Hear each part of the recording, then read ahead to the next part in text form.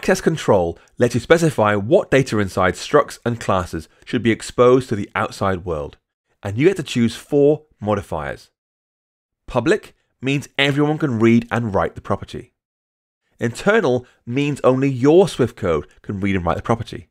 If you ship your code as a framework for others to use, they won't be able to read the property. File private means that only Swift code in the same file as the type can read and write the property. And private is the most restrictive option and means a property is available only inside methods that belong to the type, or its extensions.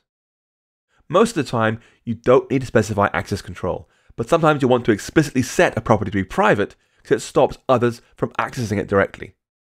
This is useful because your own methods can work with that property, but others can't, thus forcing them to go through your code to perform certain actions.